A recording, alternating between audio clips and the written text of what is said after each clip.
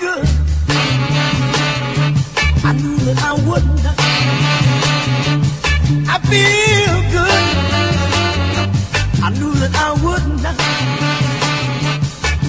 So good, so good. I got you. Armando Surungan, Biology and Medicine videos. Please make sure to subscribe, join the forum and group. For the latest videos, please visit Facebook Armando Surungan. Please like, and here you can also ask questions, answer questions, and post some interesting things, including your artworks. You can also change the quality settings to the highest one for better graphics. In this neurology video, we'll look at the divisions of the nervous system. The nervous system is divided into two parts. The central nervous system consists of the brain and spinal cord.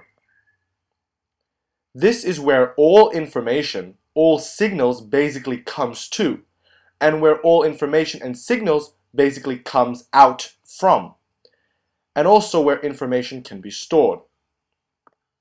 Then you have the peripheral nervous system. The peripheral nervous system is as important as the central nervous system, because the peripheral nervous system is actually what brings these information, these signals, to the central nervous system, and what takes these information, these signals, out from the central nervous system. And so the peripheral nervous system can be divided into two parts. One that brings the information to the central nervous system, and one that takes the information out from the central nervous system. Therefore, the peripheral nervous system consists of a sensory division, or afferent division, and a motor division, or efferent division. It is better to call the divisions of the peripheral nervous system the sensory division and the efferent division, and we'll soon see why. Let's focus at the sensory division of the peripheral nervous system first. That is the afferent division. The sensory division is for sensing things such as sight, smell, touch, and even pain, for example. The sensory division basically sends these information to the central nervous system through sensory neurons. So the afferent division of the peripheral nervous system is basically where we have these sensory neurons here. For example, they will bring information to the central nervous system, to the CNS, to the spinal cord as shown. And this is done when a signal comes. It can be signals coming from our eyes, vision, it can be touch signals, it can be pain signals, but these sensory neurons will basically bring this information to the central nervous system, so to the spinal cord, for example.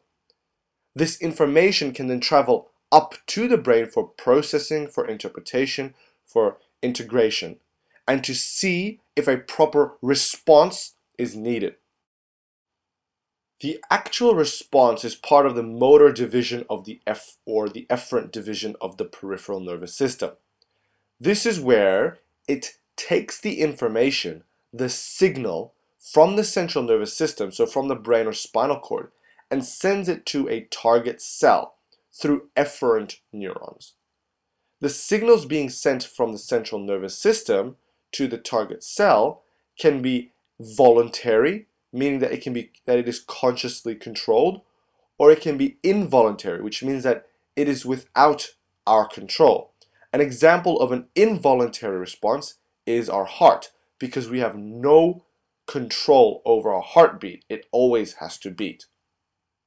And because there is a voluntary and involuntary efferent neuron, we further divide the efferent division of the peripheral nervous system, so the motor division you can say, but the efferent division of the peripheral nervous system, into the somatic nervous system and the autonomic nervous system. The somatic nervous system is the control of voluntary movements, and the autonomic nervous system is the control of involuntary responses. Let's look at the somatic nervous system first. An obvious example of the somatic nervous system is where information or signals is coming from the central nervous system through these efferent neurons here to target skeletal muscle cells for movement. So skeletal muscle cells are the target cells. And this is part of the somatic nervous system because we can consciously and voluntarily move our arms and legs, right? Then we have the autonomic nervous system, which is the control of involuntary responses. To make this a bit more confusing, the autonomic nervous system can be further divided into two divisions, the sympathetic division and the parasympathetic division. Both the sympathetic and parasympathetic division is what we have no control over because it's involuntary. And both are completely different to each other. For example, the sympathetic division are switched on or are more active during exercises, so during sport. And that is why the sympathetic division is sometimes referred to as the fight or flight response. And the parasympathetic division obviously is less active during exercise, during sport. Now, both divisions of the autonomic nervous system, they take information from the central nervous system to a target cell involuntarily. For example, the information here is being sent to the heart's conduction system through efferent neurons. There are two, as you can see. And this is typical of the autonomic nervous system. The sympathetic division in particular will actually they will take these signals from the central nervous system to the target cell, that is the heart, to cause it to increase in heart rate, because we always have an increase in heart rate during activity, during exercise, right? The parasympathetic division, on the other hand, is usually opposite of the sympathetic division. It is called the rest and digest response, and so it will cause a decrease in heart rate or slow the heart rate down. The parasympathetic division is actually more active during rest and when we eat, for example. What you have to try to understand is that the sympathetic and the parasympathetic response does not only target the heart, it can target other organs. For example, it can target the gut and the salivary glands, for example, but both have opposite responses to each other. And that concludes the video on the divisions of the nervous system.